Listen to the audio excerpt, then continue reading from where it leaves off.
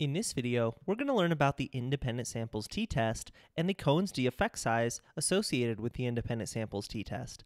This is going to be a new hypothesis test that's useful for a different sort of experimental context, a different experimental situation. So we've already learned about two different hypothesis tests. First, the one sample z-test, and second, the one sample t-test. And there were a lot of similarities between these two formulas and only one or two differences, namely that in the t-test you don't need to know the true population standard deviation, and instead you just approximate that using sample standard deviation. But there's a lot of similarities in terms of actually calculating these test statistics, but also in terms of when they're used. Both the one sample z-test and the one sample t-test are appropriate for just what the name says, one sample. So this is useful when you have one group and you're testing that one group's sample mean against a hypothesized population parameter. But what happens instead when you want to test more than one group? That's what we're going to talk about today. As one last bit of review, I'll remind you that you also learned about the effect sizes for the one sample z-test and the one sample t-test, and from here on out we're going to continue with that trend, learning about a hypothesis test and then learning about the effect size associated with that test. So here's our goal for this video and for this new hypothesis test. We want to be able to investigate whether two independent groups, and I'll define independent in a moment, we want to investigate whether two independent groups differ significantly along a dimension of interest. And there's so many situations in which this is going to be useful, in which this is going to be our goal. And I'll get to that. So first I want to mention that independent here means completely unrelated. Not necessarily in like a familial sense, but just it means two separate groups of people, men versus women. Or if you're talking about an experiment, the experimental condition people versus the control condition people, or college students versus non-college students. So the key here is these are independent from one another. They're two separate groups of people and there is no overlap. There's no single person that's in both groups. We also call this between subjects designs. So this term here, the between subjects design, refers to the research method that we're talking about here. So whereas the independent samples t-test that we're going to learn about is the test statistic, the between subjects design is the research design, the research method for which the independent samples t-test is appropriate. And here's one example of an experiment in which the independent samples t-test is going to be appropriate. Here's an example of a between subjects design. So here's my research question. Do exercise classes improve people's moods more than exercising alone?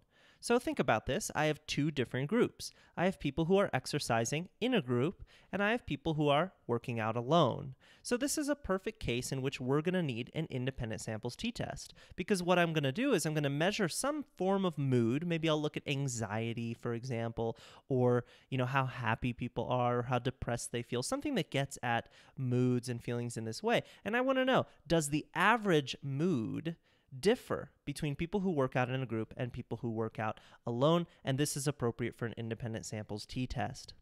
So let's state our statistical hypotheses. As we've learned before, this is sort of the first step in designing a study, designing an experiment. So just to remind you, the null hypothesis states that there's basically no effect, or in this case, there's no difference between the two groups, people who work out together in groups and people who work out alone. The alternative hypothesis just states the opposite. There is an effect. There is a difference between these two groups. And here's how we would state this symbolically. The mean of group 1 is going to be equal to the mean of group 2. This is what the null hypothesis states.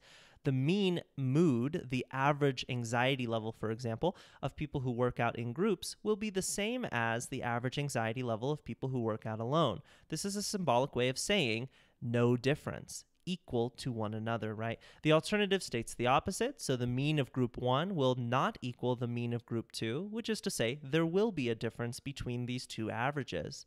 And more specifically for our experiment, the mean anxiety level, for example, of people who work out in groups will not be equal to the mean anxiety level of people who work out alone. So these are our statistical hypotheses. So here's sort of the situation we're looking at. You have a population that you want to draw from. This is always the first step. Pick your population of interest. From there, you'll collect a random sample of, say 100 people, however many people you want in your study. And then you're going to randomly assign those 100 people to one of two different groups, sample 1 or group 1 and sample 2 or group 2. So in this case, for example, we could call sample 1 the group of people who work out in groups, in a class of size n and 1. So this is maybe 50 people. And sample 2 is the size of the group n2 of people who work out alone. So this might be another 50 people. Now look, our treatments are applied between subjects. So treatment 1 for sample 1 will be work out in a group, twice perhaps, right? And treatment 2 for group 2 is going to be work out alone, twice. And then we collect some sample statistics. The average of group 1 will be their average anxiety level, and the variance of group 1 is going to be the variance of their anxiety. And then for group 2, we're going to get those same sample statistics, their average anxiety and the variance of their anxiety. And look here, make a note of the sample statistics we're collecting here: sample size, sample mean, and sample variance for two groups. 6 different things. This is all you're actually going to need to calculate the independent samples t-test. Here's the formula for the independent samples t-test. So we have t and then this really ugly subscript. This isn't anything computational. You don't actually have to do anything with the subscript, but it's just to help you realize that we're comparing two different sample means. X bar 1, the sample mean for group 1, minus X bar 2, the sample mean for group 2. And so subscripts is going to be really helpful for us, as I've mentioned many times before, because as we add on more and more hypothesis tests, it's going to be really, really important for us to be able to keep track which formulas are for which test. And we're going to learn about the Cohens D effect size for this test as well. And that's going to just have this same subscript, X bar 1 minus X bar 2. So don't get overwhelmed by subscripts. They are your friends. They are here to help you keep track of what formulas go with what tests and which experimental context. So keep track of this. So here we have t and then our subscript equals X bar 1 minus X bar 2. That's where we get this subscript. This numerator defines basically the comparison of interest, the mean of group 1 minus the mean of group 2. And in the denominator, we have standard error. This is not standard deviation. The subscript tells us that this is the standard error associated with this test.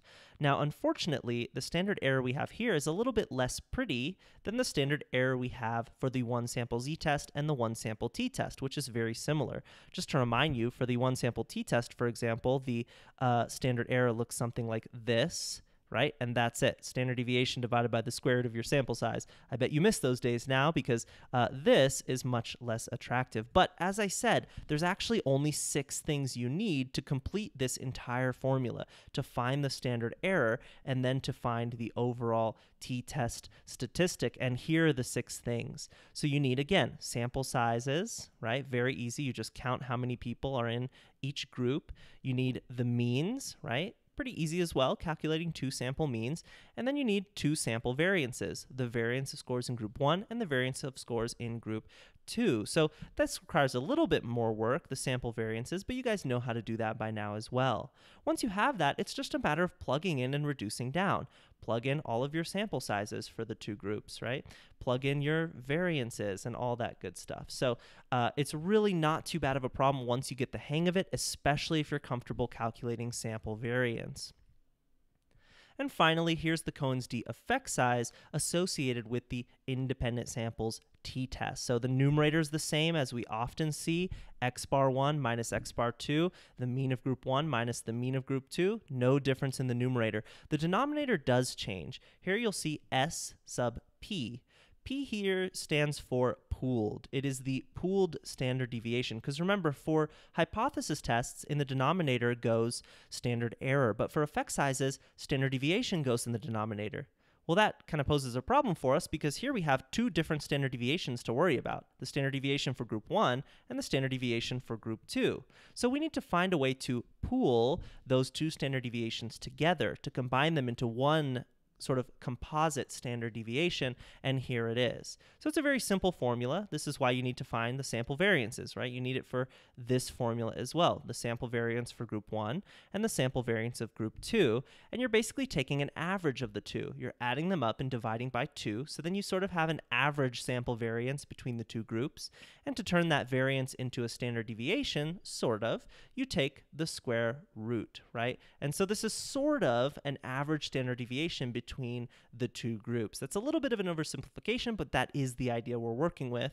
And this is how you calculate the independent samples t-test and the effect size for an independent samples t-test. And in our next video, we're going to go over an example, some sample data to actually do that.